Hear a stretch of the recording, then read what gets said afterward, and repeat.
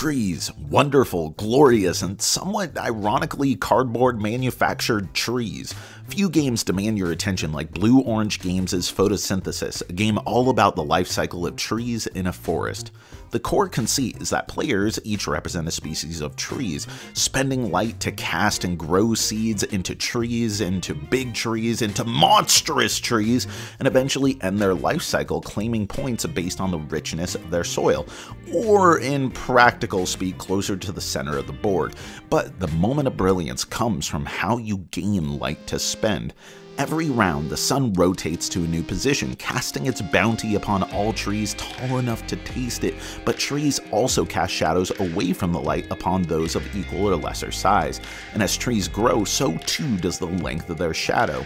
If elegance is defined as a game behaving as expected based on some intrinsic understanding by the player, this is it. The moment of understanding that comes when rotating the sun and collecting light on turn 2 is such a potent aha moment of elation that just makes you want to play the game more.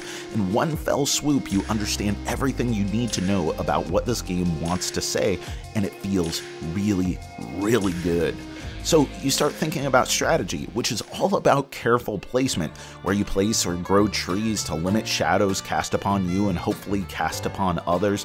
Photosynthesis is surprisingly cutthroat for such a peaceful theme, but in a way it mirrors the cold and often brutal machinations of the natural world. Over the course of 18 rounds, or 3 full rotations of the sun, players populate and expand, creating a dense network of trees in various positions and sizes. But as a product of these rotations, players tend to suffer through booms and busts, with certain rounds casting light favorably upon their trees, reaping gobs of light, but in a turn or two collecting just a paltry sum.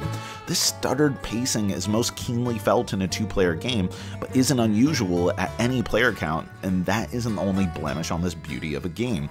The game doesn't have any sort of scaling to accommodate different player counts. No matter what, the sun rotates, players gain light, then each in turn takes as many actions as they'd like. There will still be the same amount of rounds, making 4 players always seem to drag out longer than the narrow rule set deserves, and at 2 players it's easy, especially for a more experienced player, to get the upper hand and much more frequently dominate, and by contrast decimate energy production. But that hasn't stopped me from having fun. The game has a queer duality between an aggressive struggle for survival and a harmonious zen.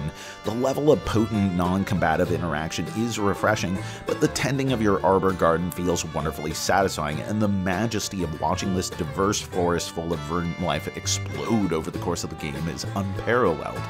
Ultimately, Photosynthesis comes across as an okay game, with jaw-dropping presentation and an extremely elegant core mechanic that conveys such rich thematic and mechanical understanding, well deserving of at least one play, though for many people, that'll probably be enough. If you enjoyed this video, we have all kinds of other reviews, interviews, and recommendations via writing, podcasts, and video here on our channel and website cardboardherald.com.